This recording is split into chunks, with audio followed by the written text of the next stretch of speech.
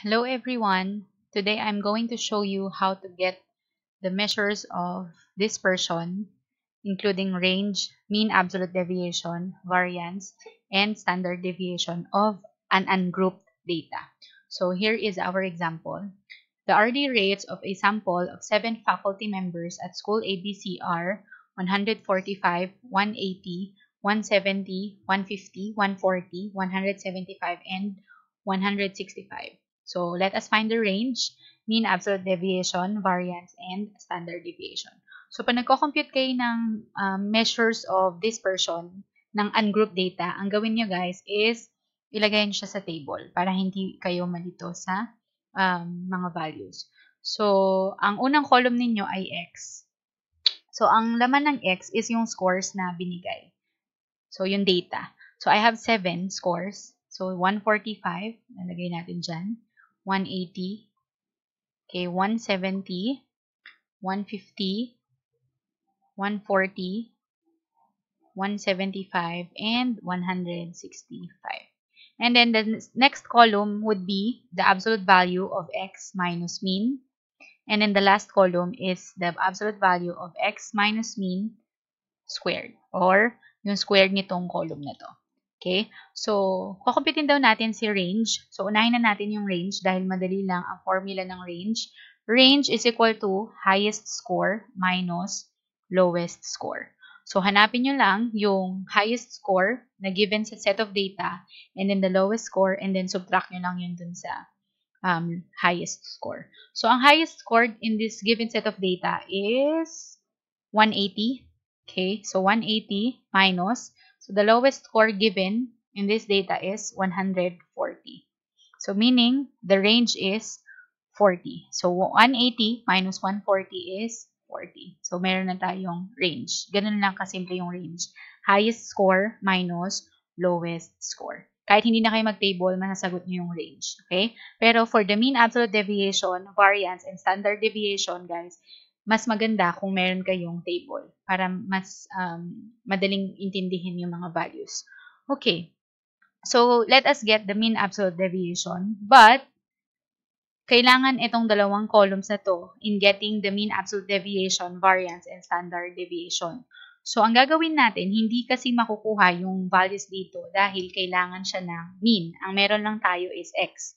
Kasi yung X is the given set of data. So, ito yung X, yung scores. Okay, wala tayong mean. So, bago natin makompute yung mga values dito sa table na to, we will get the mean. So, ang mean naman is very simple. It is the summation of X for ungrouped data over N. Ibig sabihin, summation of all the scores divided by the number of scores. So, i-add daw yung lahat ng X and then divided by the total number of scores. So, ang given natin dito ay 7. Therefore, ang N ay 7. So, i-add natin siya using calculator yung X. So, I will have 145 plus 180 plus 170 plus 150 plus 140 plus 175 plus 165.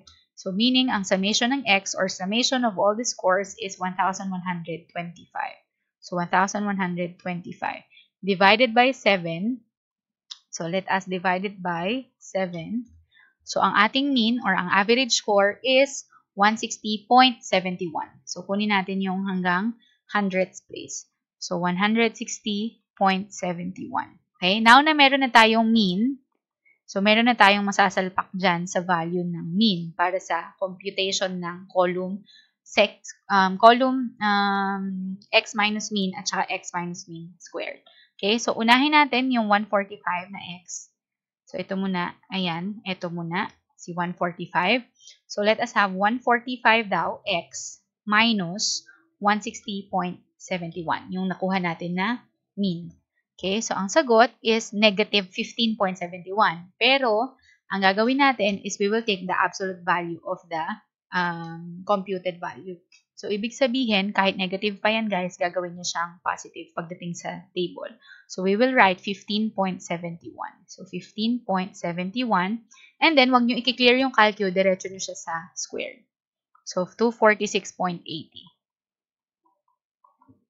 Okay?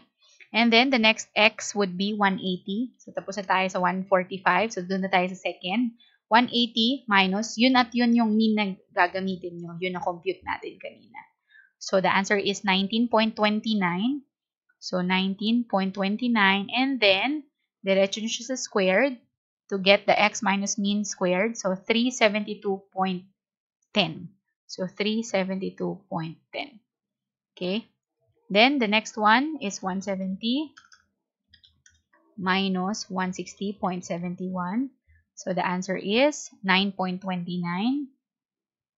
And then, the square of 9.29 is 86.30. So, 86.30. And then, gawin natin siya hanggang sa dulo. So, 150 minus 160.71. So, again, this is negative pero absolute value tayo. So, 10.71. And then, squared is 114.70. Okay. And then, the next one would be 140 minus 160.71. So, 20.71. And then, squared niyan is 428.90. 428.90. Last two. So, let's have 175 as our x minus 160.71. So, 14.29. And then, squared of this is 204.20. And then, the last one is 165, yung x, minus 160.71. So, 4.29. And then, sorry. And then, squared of this is 18.40. So, 18.40. Okay. To get the mean absolute deviation, so ang formula ng mean absolute deviation is the summation of the absolute value of x minus mean all over n. Ibig sabihin nito guys, itong column na to ay para kay mean absolute deviation, and then this column would be used for the computation of variance and standard deviation. Okay? So, MAD or mean absolute deviation is equal to the summation of the column of the absolute value of x minus mean. So, meaning, i-add natin to lahat divided by 7. Okay? So, I will put all the scores in the column, second column. So, 15.71 plus 19.29 plus 9.29 plus 10.71 plus 20.71 plus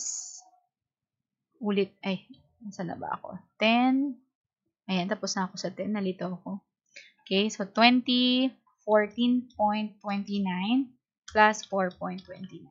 Okay, so the summation is 94.29.